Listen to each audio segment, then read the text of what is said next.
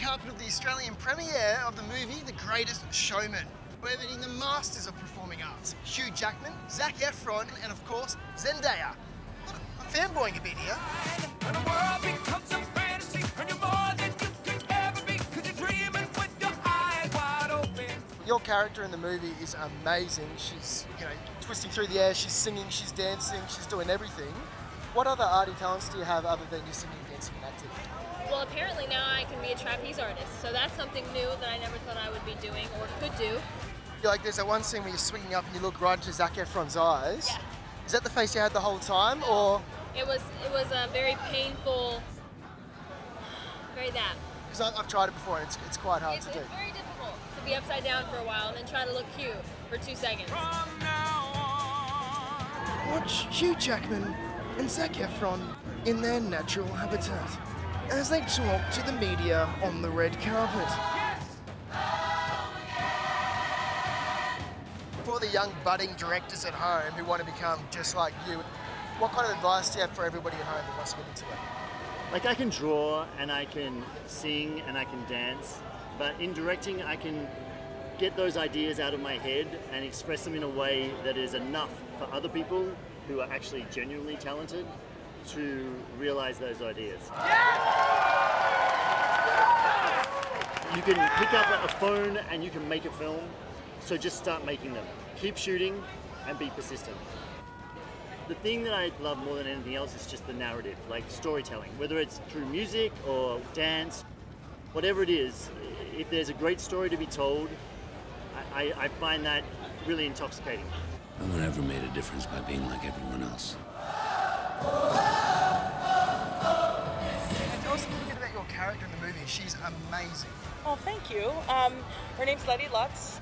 She's a bearded lady, and Hugh Jackman's character, P.T. Barnum, hears a voice coming out of a washroom. He goes into the washroom and asks, where is that coming from? Pulls a sheet across and discovers her. I think I've had an idea. She tries to continue to hide, and he said, no, no, no, no, what you have is something extremely special. That's so beautiful. Now, obviously you don't have a beard right now. How long did that take in the mornings, like getting that beard put on? I was one of the first people on set with hair and makeup team, and it took about 2.5 hours a day. And it took about an hour to get off. It starts tonight. Hugh Jackman, Nathan. Good to see you. Good to see you too. Don't ask me to do any arts and crafts. There's a try number of things I can do. That's one I really can't. Now you are a triple threat. You can sing, you can dance, you can act, as you do in this movie. It must be pretty hard to do all those three things at the same time. There's one scene in the movie where you're running and you're singing full pelt. How do you actually do that and stay in character? We can all do it.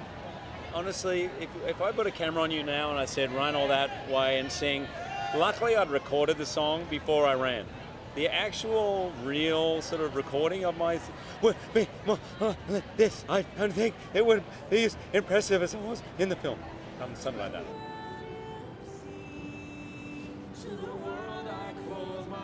We obviously don't have the top hat, Yeah. but we've got the next best thing. It's a fairy floss headband. Yeah. Basically, it's just because we couldn't find any of those. What do you think? It's gorgeous. You should wear it in.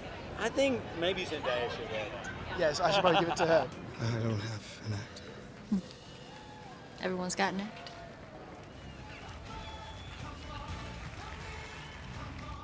For 7 years, this was an impossible dream. There were so many moments that when we were making it and when we were shooting it and watching those moments and everyone just lighting up and the electricity on set, it was incredibly emotional.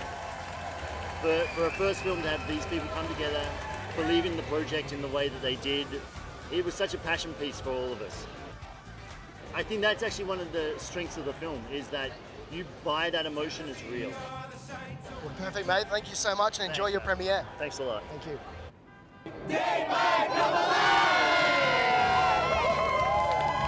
That is it from the red carpet. Zac had to run off and go to the movies because, the show must go on. And it's actually inspired me to, do a spin or two. Whoa, I should really, make sure I level myself before I do that.